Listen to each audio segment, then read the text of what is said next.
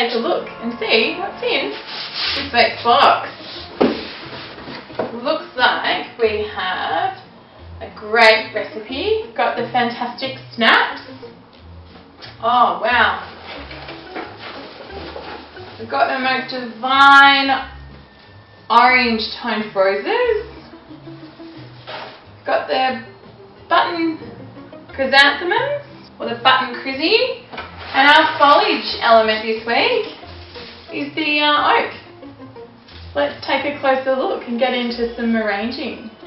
This week's vase, we're going to try something a little bit different. We're going to use a vase which is kind of like a trough. It's about 25 centimetres in diameter, about 15 to 20 centimetres in height, and the depth or the width of it where the flowers are going to be supported is about 8 centimetres, so something a little bit different. We're going to start working with the oak. Now the oak has a really woody stem, so you'll need some secateurs or something a little bit tougher to snip through and reduce some of the length. Yeah, just cutting the stems on an angle. With the oak, it's a really good little tip to cut up the stem or give it a little bash with the hammer. Anything that's got a woody stem will always require a little bit more drink. And just put the stems sort of bellowing left, right, left, right. Next we're going to insert the snapdragons. The snapdragons just need some basic conditioning. They just need a quick trim on their stems, and you want to remove any of the lower leaves which will be in the water level. Just pluck them off with your fingers.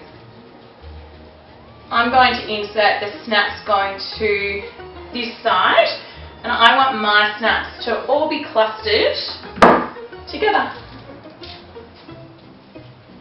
Next we're going to work with the fantastic button chrysanthemums.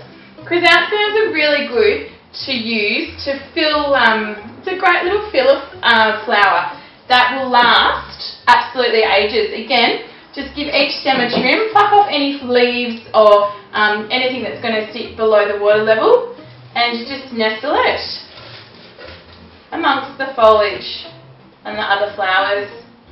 In they go. Give a little twist to the stem as you insert them in, just amongst the other stems. We're going to try something a little bit different this week because we're lucky enough to have some beautiful local roses. I need to show you some basic conditioning of roses. They're thorny little buggers, so watch out when you're pulling them out of the box. They're a little bit tricky sometimes to work with, but if you have quite sensitive hands, whack on some gloves. If not, just go easy on the lower section of the stems. What you're going to do is you're just going to snip off any of the lower leaves at about a third. I don't like to leave the roses to be naked. I think they need a little bit of foliage on top. But anything that's like NQR or not looking right, just pluck it off. Roses also will always have a cover petal. These cover petals can just be pinched off really gently. You pinch and peel them, and that will encourage the rose to open up and to flower just perfectly, like all roses should. And in they go.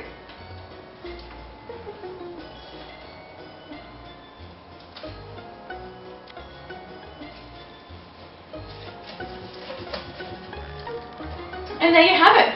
That's this week's box, and it's trick or treat. Have fun and happy Halloween. See ya.